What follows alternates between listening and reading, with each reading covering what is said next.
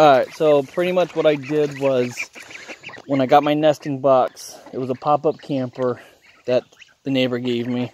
I took the roof off, and I flipped it upside down, and I put a tarp in there, and pretty much turned it into a little pool for the ducks last year.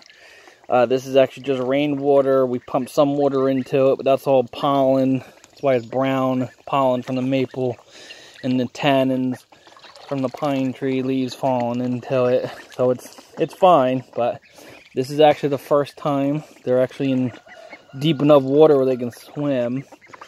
These are the baby ducks and geese, and they are almost a month and a half.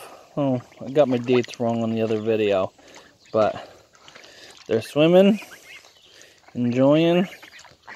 I've been thinking about putting some feeder goldfish in there. Here's the last one. But there. It's a flock party, as you can tell.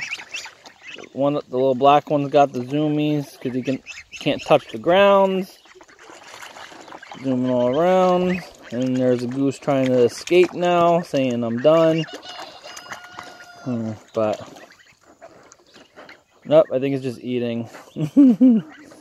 But the geese are actually, they're about the size of a small chicken already.